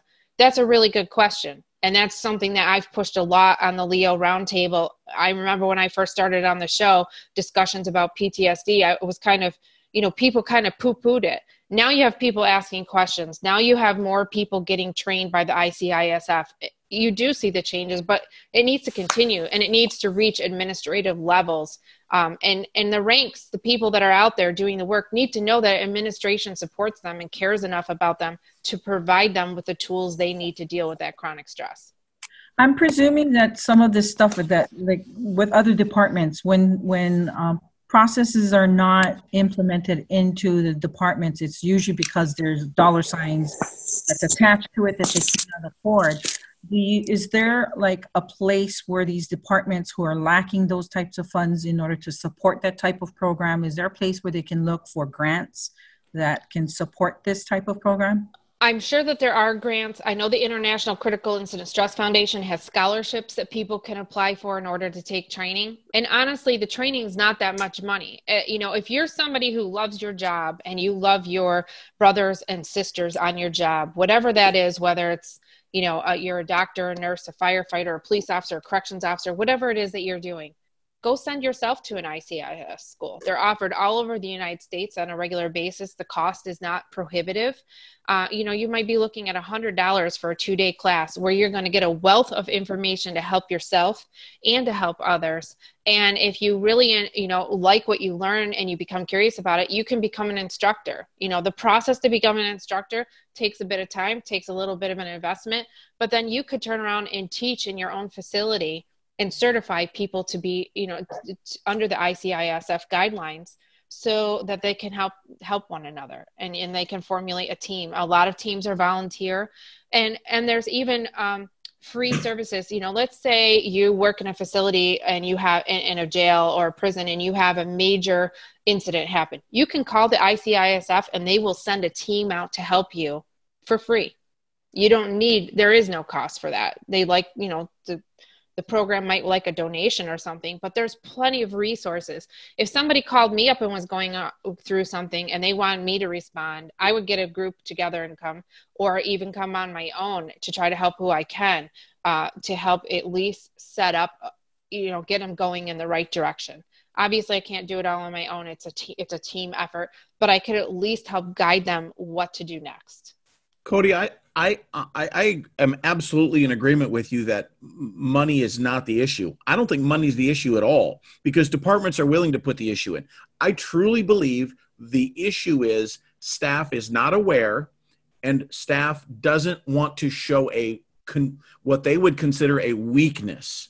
That's the biggest issue. Corrections is all about our toughness, and it's not that we shouldn't do this. We absolutely should. I remember going through critical incident training and going through all these classes and felt like, wow, this is really good information. But the brothers and sisters I had behind the wall were like, yeah, those are good classes, but I don't need it. Because there's a level of expectation that we don't need that help. We do. We absolutely do. I think it's not financial. I think it's more an attitude. I think it is an attitude too. And I think that's where the language has to change, because let me tell you something. As somebody who's a survivor of PTSD and has some pretty severe PTSD, I've learned coping skills, but there was a point in my life where my life was, you know, completely falling apart. I was crumbling. My personal relationships suffered. My professional relationships suffered. My ability to do my job was suffering. Not because I'm incapable, but because I was so overwhelmed, I couldn't seem to climb out of that pocket of crap I was immersed in. I had critical incident after critical incident after critical incident happening. I had a lifelong of trauma that stacked up against me, and eventually I cracked. Let me tell you, if you think that you're tough, you will find out exactly how weak you can be when PTSD gets so bad for you that your life falls apart, and you got to climb back up from the bottom, from the pits of hell, to become a whole person again. So if you really are tough, be tough enough to get yourself some help. Be tough enough not to become suicidal. Be tough enough to educate yourself and do the right thing to protect yourself, so you have longevity on your job, so you have the skills you need to stay on that job and endure and deal with all the crap you have to deal with. And that's when you're tough. You're tough when you can admit that you need help and you can rise above what you perceive as a weakness. I want to add on something on that, because I want to talk. I have actually two questions, one for Connie and then one for Renise. I see the clapping. I guess maybe you can hear me. I want to go with Connie first. I mean, are you guys expected to have that same tough persona in medical? So, yeah, we are. You know, the expectation, especially when you think of undue familiarity and what that could look like if you aren't tough. Right? If you are too caring or too compassionate or too empathetic, that can look badly from the outside. And so medical in corrections can be very standoffish, not as you would see a medical professional out in the community. There's a certain social distance that's kept in general just because of the climate. And so with that expectation, sometimes it's very difficult for medical to come forward and actually talk about those tough situations that they faced. You know, I remember we had an offender who was known to everyone. This offender had been in the facility for a long period of time. She was a frequent flyer, and she had a relationship internal to the facility with another offender that went south. And so she decided she was going to take her life. And the days prior, she had done all these little things, you know, the favorite provider. She had made like some really weird statement, and the provider didn't really make nothing of it prior to, you know, she had started giving her things away, giving away her commissary. It was like all these little things that you kind of could know in hindsight that something was coming.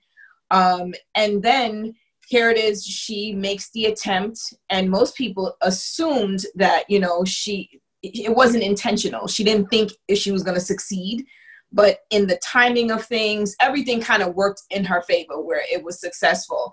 And you had everyone who responded, who they were doing CPR. They were like, everything that should have been done within that code was being done. But this was someone that, even though it was an offender, people actually liked this person. Like, she was a likable person, just in general. And so you've got nursing doing CPR and her chest is already rigid and you know it's no longer working, but they continue because you have to continue until EMS arrives. And you've got custody who's jumping in to continue compressions as well, because now the entire team is exhausted, but everyone's helping because this is what we're supposed to do. And so when this happens, you've got a nurse who's going into the actual ambulance bus, still doing compressions, and she's exhausted, but she can't even take a moment to be like, oh my God, I know this person is dead. I can no longer compress because she's now rigid. And when you come out of that, where do you go to have that conversation? Oh my goodness, this was like this offender that everyone got along with, that people like, she was a likable person. She stayed in her lane, you know? Oh my goodness, we knew the girlfriend. And so here are all these things that begin to unfold, but here's all this emotion that comes with it, that we're not supposed to feel sad because an offender has died. We're not supposed to feel sad that this person was in treatment and somewhere along the way, there was a breakdown in treatment possibly. Perhaps there was something with medication that could have been done differently. I mean, hindsight is 20/20, and you want to go through the health record and figure out all the things that we could have done differently. But it doesn't take away the fact that all this administrative stuff has to happen, the investigation, the interviews, the this, the that, and folks still haven't processed that they were just in a situation where they were doing CPR on a dead body. And how do you process that? So because people knew, like, so administration did acknowledge that this was someone everyone knew. And so they did have like a critical incident team come in and kind of talk about it, but no one was talking. You've got the team kind of like pulling it out. It was like, so, you know, you could tell the team was struggling to kind of get the buy-in of the group that it was a safe space to talk. And so when you don't feel like it's a safe space, then everyone is tough. Everyone is posturing. Everyone is waiting to get out of there. Whatever the time is, we got to sit with this person. We're going to sit with them, and then we're going to get out of here, and then we're going to figure out who we can talk to and do it on our own, which isn't really helpful. Connie, you know what's great? You reminded me of a story where beginning of my career, I responded to a suicide, you know, and, you know, did what we could. Sad thing is, you know, the person was successful. Prison's very unique in how they commit suicide. They don't hang themselves off structures, but rather lean off of something. And I remember going through the whole incident, and you know, there are some people kind of trying to brush it off, you know, hey, it's an inmate. It's like, yeah, but you know what? One thing is, you're right. You deal with this life every day. That can have an impact because it's an interaction. It's a routine that you're used to that automatically just changes. The other thing is there's the fact that if you take this job seriously, this is your job and this is what you're out to do, and, you know, this is your role, you may take it as I failed. This was what I was supposed to do today, and I failed. Then there's the other avenue where not only did I fail, did I mess up? Am I still going to have a job? You know, so there's many different layers to why something like that can have an effect on someone. And management knows, like, or management should know how to address that individual. The first thing is, for me, a life's a life. So, you know, that's one thing. You know, I haven't minimized the importance of someone killing themselves because I see it all the time. I try my best not to get used to that, you know, and even though I've seen a lot of it, I still try my best to treat each situation as unique as it is, because the life deserves that. I remember my nephew killed himself and I had no emotion to it. And that's when I knew something was wrong with me, because I was turning cold to what I was dealing with every day. And I had to know that there was a time and place for that. And that's when I knew something was wrong with me, because I'm turning off an emotion that really I shouldn't be. I need to process that eventually. So I don't know why I'm turning that off. But That's a great dialogue that you just said, because you don't even know. I mean, the suicide could trigger, maybe that person had a suicide in the past that was close to whatever it is. I mean, you never know what triggers that person. So for people to think that we automatically can come in and remove the humanity and be in this profession, they're wrong. We have the courage to do what we can to battle through, but that doesn't mean that we're not vulnerable. It means we're willing to look into the face of terror, but doesn't mean that we're not going to be scarred from it either. It's just we step up. And I have a question for Renise too, with the family. So, and I think Greg, I don't know if Greg or Cody, even especially in today's day and age with the coronavirus, Connie could definitely maybe want to feed in on this as well. But, let's say someone gets hurt at work. So I'm talking from the corrections perspective. However we define the person getting hurt would really relate to the job or medical, maybe that fear of that coronavirus that's putting the medical front line at risk. And let's just say that, the person gets hurt, they go through a near-death experience, and, the family, of course, is frustrated because, again, you promised your life to me, and you almost lost it because you got assaulted by an inmate, blah, blah, blah, and then time comes for now this person to go back to work. So now they have to go ahead and convince their family that it's okay, but also the family has to know that in our line of work, we need 100% attention. We can't be able to work effectively thinking that you don't support what we do either. That kind of gets very distracting where I'm going to work now, but against my family's wishes, and all I can think about now is my family, and I'm not focusing on the job. So is there a level, and this is, I think, a question that I think has to come up, because we talked about how hard you have to be or how hard you think you got to be in this profession, both law enforcement side, medical side, but also the family side. So is there a level where you think people expect you to be able to deal with it because they know that you've had this conversation, you allow, or they think you allow your husband to do this type of work? So if something tragic happens, they kind of say, well, you knew that, you should have expected that, and kind of move on with your day? Yes. So we always get you knew what you were marrying into, right? And that kind of gets old because it's like, yes, I knew what I was marrying into. What I didn't realize was that while I was married into it, it came without a proper support system that should have come back around to me to help me properly. I truly believe that in all the professions that the dialogue is difficult, especially with high risk occupations. And, and every relationship is different. I've heard some relationships where it was volatile. When I was young, I was in one of those types of relationships with my husband. It was passionate, but, there's just this lack of understanding that because of the lack of conversation that's being had. Again, we're filling in the blanks about the dangers of the job, but we don't quite understand the whole concept of what it is, because when the guys come home from work, they don't want to talk about it, so we're left to sort of kind of just support something unknowingly and be okay with that. And sometimes, like every single day for so many years, sometimes it gets to like not be okay anymore because now you're coming home smelling like alcohol. Or you're staying out all night, so there's some dynamics and changes to the relationships that happen. And I'm sorry, I didn't marry into that part. That part was not told to me at the beginning of this contract of marriage. So I would say that the dialogue does have to come along when everybody's doing that annual training.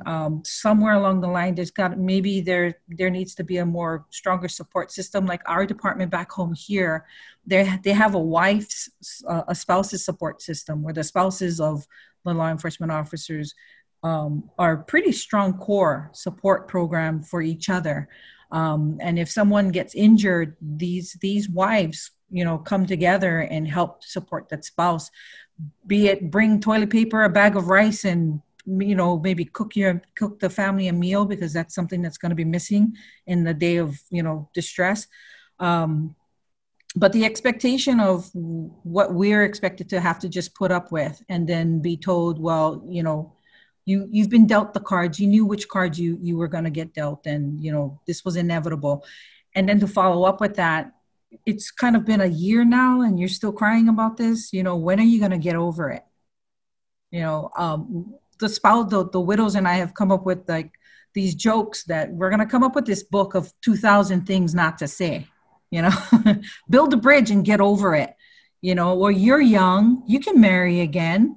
I was told that. I was only 28 at the time. So, you're really cute. There's a lot of people that will want to marry you, and, you can move on. And why aren't you moving on? And, there's something probably wrong with you because you're incapable of moving on. I mean, it's attack from all sides and all angles in every degree at your I don't know what you call it, your confidence, at your body, at your culture, at your intelligence or your not so intelligence. Just it's we don't have a really good solid foundation following a death notification to stand on, because there's all of these expectations that are thrown at us that we have to carry that, as well as try to mitigate through the rest of the issues that's coming forward following the death. I would like to also forward that same question to Connie first, then Greg, and then Cody. Connie, I guess obviously medical coronavirus. I'm sure there's some medical personnel that has to go to work and the family's being resistant.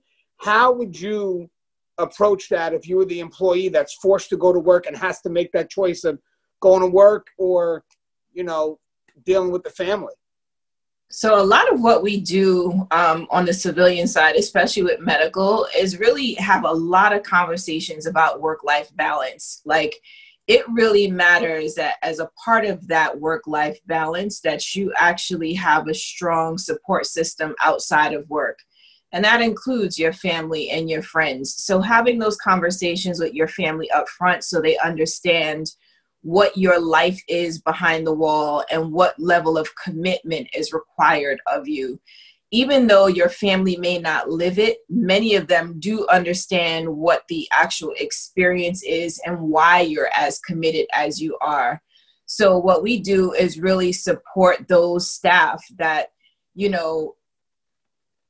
certainly are making that decision. I mean, because you call out, right? Like, we can't come and pull you out of your home. And if you're just willing to deal with the consequences, like, there's really not much else that we could do.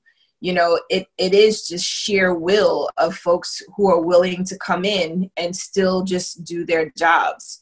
The most that we can do is try to make sure that they know they're supported. I think the support is the biggest thing that keeps them coming, that then they know that they are supported and they're not in it on their own.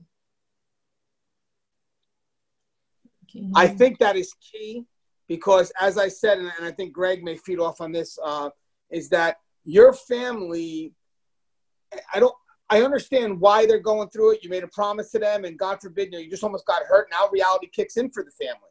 Reality kicks in that this is a job where I can lose somebody, and I don't know if I'm willing to have you go back, but you also have to realize if the person's put in a position where they have to go back, you being resistant to them going back may add to the concern of them being able to be effective at their job. And family's going to have to look back and say, God forbid, I'm doing something to distract them in a world where they have to have 100% focus on where they need to be. But Greg, I mean, you've been involved in a lot of situations. I'm sure you've had to break it down to your family. I mean, you have to be truthful with them. You don't want to sugarcoat it to them, because I remember Lieutenant Floyd out of Delaware, when he was killed in a riot, he told his family everything, because in the end, it was his family that continued the fight. It was the wife that continued to fight. So if the wife didn't know, and he sugarcoated things to her, she wouldn't know where to go. But she knew everything, because that's the relationship they had. But she also knew the reality of what her husband did. And again, he did it because, hey, if something ever happens to me, you're the only one in the long run that's going to continue the fight, because eventually everything fizzles out. The people that next to you that are saying, hey, call me anytime you need me, eventually they look at you like you're annoying. It all fizzles out. It all fizzles out. But the wife remains.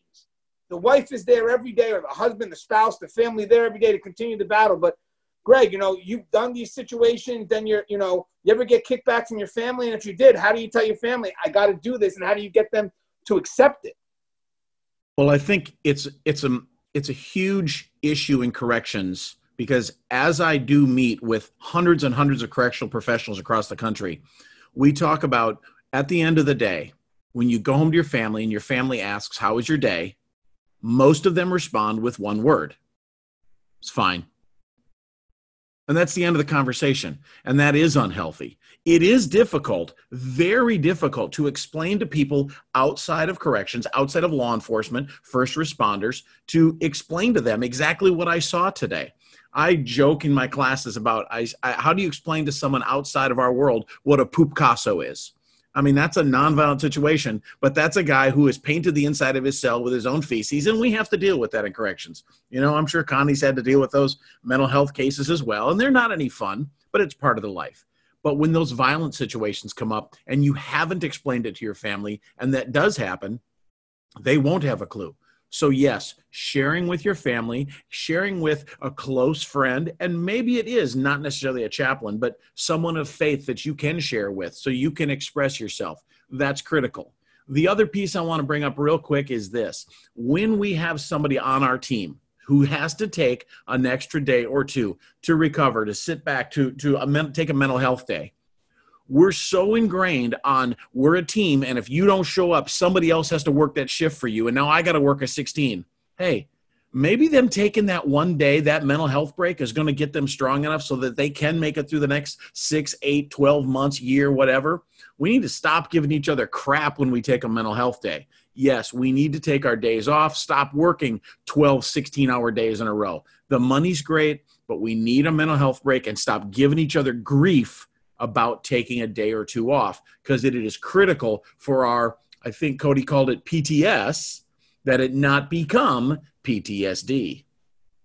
Wow. And again, Cody, I'm going to go to you as well. I mean, we heard your story, which was phenomenal. Guys, if you get a chance, you got to check out the video I did right before this with Cody, where we break down what she went through, what she learned through the process, including seeking help, having the courage to do that. You know, I have a problem, have an insight to know what that problem is and knowing where to go so you can come out better, but also not leaving it there, taking what she learned and sharing it to others, because obviously she knew where her resistance was. And I think having that connection with those who need it really helps break that wall down. But Cody, same thing, Cody, you know, you've been on the job, you've had some concerns, and having to tell your loved one, I got to go back, and they're telling you no, you know, how do you deal with that?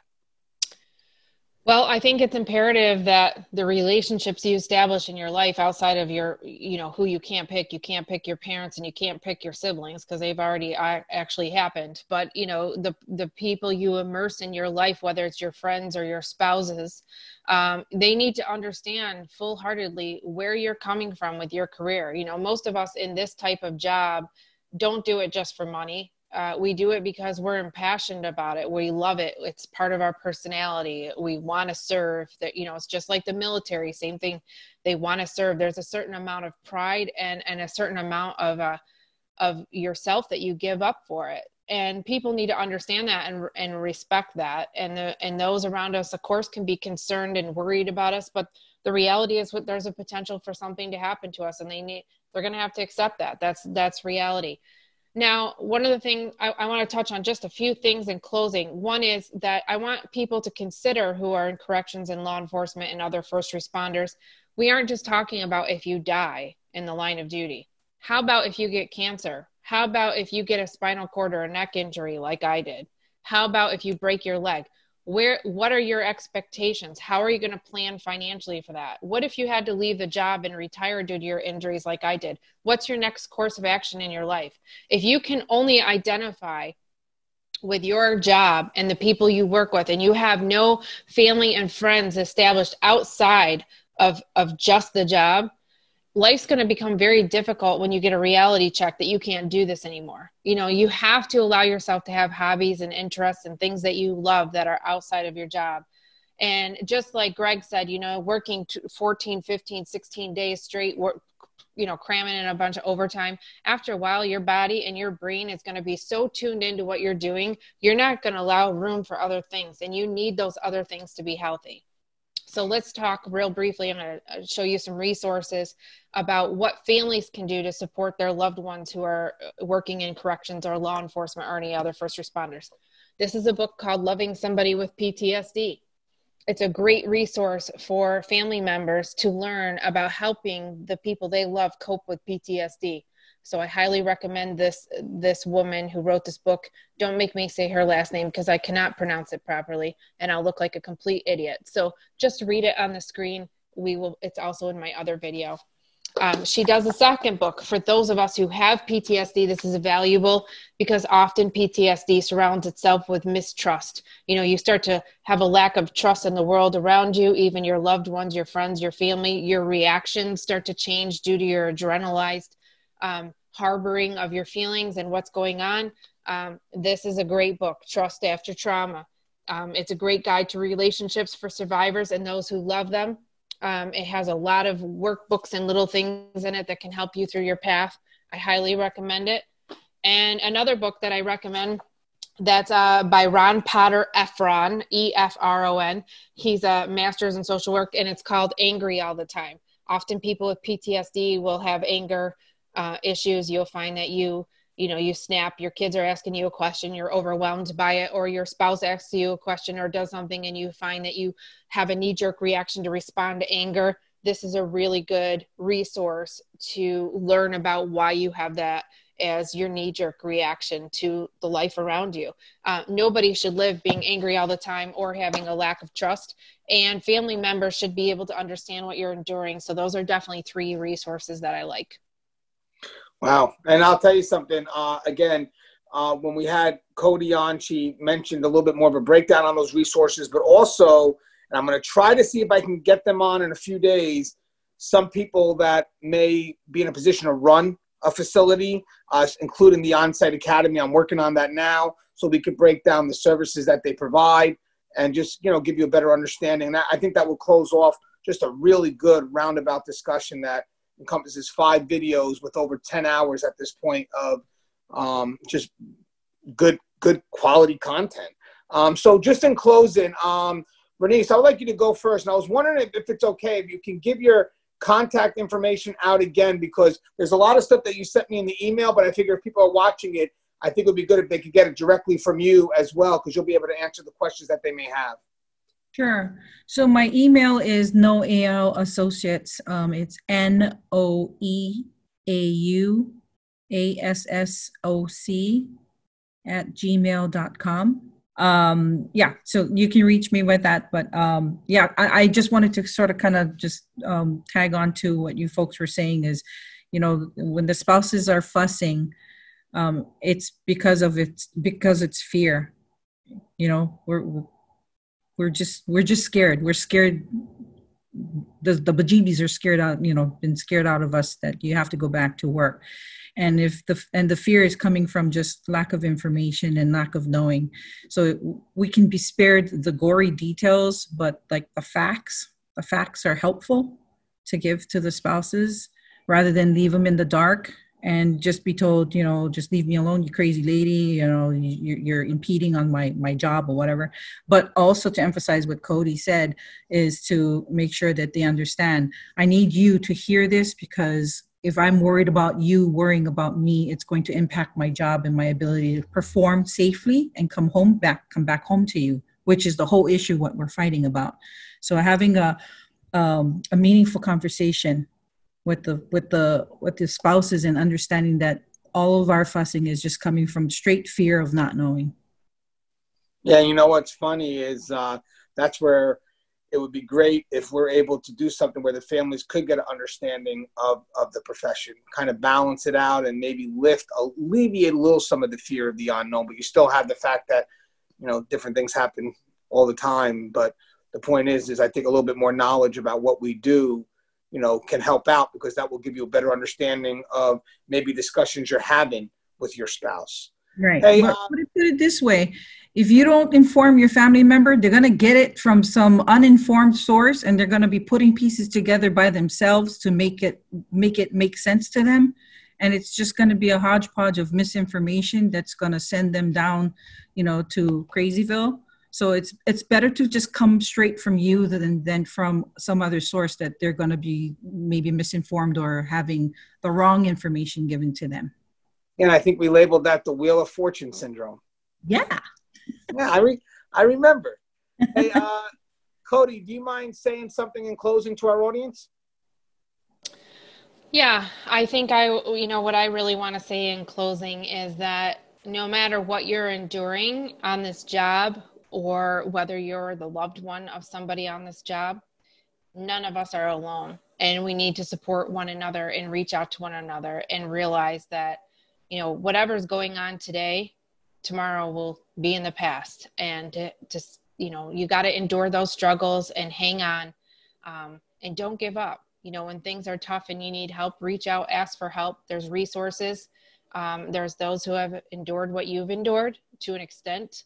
Obviously each person's journey is a little bit unique, but, I hope that what we've talked about brings something to the table to families and members on the job, and helps them plan for their future and plan for what they need to endure and understand that they're not alone when it comes to stress and trauma, and even PTSD. Right. And, I know that this video was kind of long, but let me just mention something just to this is great information. It's quality. And the thing is when people are sharing these stories, you don't cut them off. You let them share their stories, and then you take what you can. If you have to watch this in pieces, you watch it in pieces. But the great thing about the stuff we do is that sometimes, or most of the time at this point, a lot of the stuff that we do on Tier Talk finds its way into training academies or in colleges. Connie could vouch for that. I also speak every year at Rutgers, Seton Hall, and sometimes I get the opportunity to speak at Monroe because Connie works there. So, if anything, it's informative. Take your time, process it. If you have a chance, you can go ahead and just, if you see the videos long, do it in pieces. YouTube remembers where you left off. But again, even though you may see it as it's a long video, it's long because the journey's long. It's not meant to be a 10-minute discussion, not when you're sharing stories like this. Cody, you had one more thing you wanted to say? Yeah, absolutely. I just wanted to say that, we've posted a few videos this week, Anthony has, and that I already got a private thank you letter. I can be reached, through Facebook Messenger or on LinkedIn. And I did receive a message from a viewer who watched and, wanted to thank us for putting our stories out there. And I think that it's interesting to see that we're already touching and affecting people in a positive way. And I really hope this video does that for someone else as well. Only takes one. It really does. It only takes one. Hey, Greg, you have anything you want to say in closing to our audience? I want to just make sure that we're very clear that I have nothing but respect for every person that wears a uniform. And that goes from military, obviously, EMT, fire, corrections, law enforcement. We're a ragtag group of people that do an amazing job all across this country. But it's really important that we do sometimes realize that we're not the toughest people. We're not all Billy Badass. We do need help. We do need each other. There's a reason we call it a brotherhood. No offense to Cody. I mean, we call it that brotherhood because we do need each other. And I think it's stronger if you take a moment to turn to that person next to you and truly say, everything okay? You need a minute? Let's talk a little. Take those opportunities. And that goes deeper than just making sure your brother and sister is good on the line. Ask about their family. Ask about those spouses, because those folks are feeling just as much stress as we are. And if we're not communicating with our spouses, the ones that we have now, we're going to move along from them. We're going to find another one. It's just going to be a horrible cycle. So hang on to the ones you love, take care of each other, and know we are stronger when we share than if we try and keep it inside. That's very powerful, Greg. Hey, Connie, you have anything you'd like to say in closing? I would just like to say to everyone watching, is that the experiences you have might be unique to you, but there are other people who have shared experiences. And, the power is in that story and sharing that story, because you just never know how that's going to help the next person. You never know how it's going to encourage and motivate somebody else to just get up and try again, you know, get up and move on. Thank you, Cody. You know, that is just our reality. Yes, it is tough, but you don't have to go at it alone. And there are resources out there. I mean, if you don't know what your organization offers, EAP seems to be like a universal language, right? Everyone can get some sort of EAP with their jobs, even if you don't feel comfortable with critical incident. Take it outside. You've got healthcare, right? Take it to a service provider. There are professionals who can help you. You don't have to try to diagnose yourself, and you can go out there and get the help that you need. There are people who can help. And so please just don't do anything drastic. Get some help. You have people here who have been through it, who are also getting help as well. And really, if you need anybody, you need anything, you can always reach out to us. Anthony's got the platform to tap into all of these resources for you. Yeah, thank you, Connie, as always. As always, Connie, it's a pleasure having you guys. Just in closing, guys, you know what I realized? I want to comment on what we kind of repeated a little bit throughout the video, was that it's not so much that you're going to, if you're going through something, it's not so much that people can step up and give you the exact answer. I think ultimately you know what that answer is. I think it's about someone saying, I support whatever it is that you have to go through. I mean, when my father was dying, I wasn't looking for people to tell me it was okay. I wasn't looking for people to give me answers that he's in a better place. I just want you to sit down and shut up. You know what I mean? As rude as that may sound, but it's true. Hold my hand, talk me, you know, that you're going to be here and, you know, fulfill that promise when needed. But if you're going to sit there and look for the outcome without understanding that there's a process, and that process is you, and you determine the outcome, nobody else does, then you're never going to get the help that you want, because the help really comes from you. That's the key. When I did a video with William Young, one of the things that we discovered along the journey of that video was that when we look for an escape, we realize that the escape is a process. It's not the end result. It's like it's escaping and, you know, ultimately finding what you best need and then being able to apply it for yourself, and then having the people around you that can support you. Because in the end, if I was to ask everybody, how did you make it through this? They would be like, oh, all these different people supported me. But if I ask them again, how did you make it through it? Then they start to go in deeper and say, well, I knew I had a problem and I wasn't going to let it get the best of me. So it starts with you, and then people being in your corner, backing you. As always, guys, the show is here. If you haven't, please subscribe, interact, engage, comment. Oh, wait a second. Now, you know what? I'm going to give Connie a break. Connie, I'm giving you the break. All right, there you go. I'm giving her the break. I'll do the ending myself because it was a very long episode, and at one point, Connie left and got coffee. I saw that. You know, I saw that. And then I also saw Greg took some very long blinks. So as always, guys, the show is Tier Talk. Please stay safe. Love you. And one more video, hopefully, on this topic. So hopefully we get the best of it.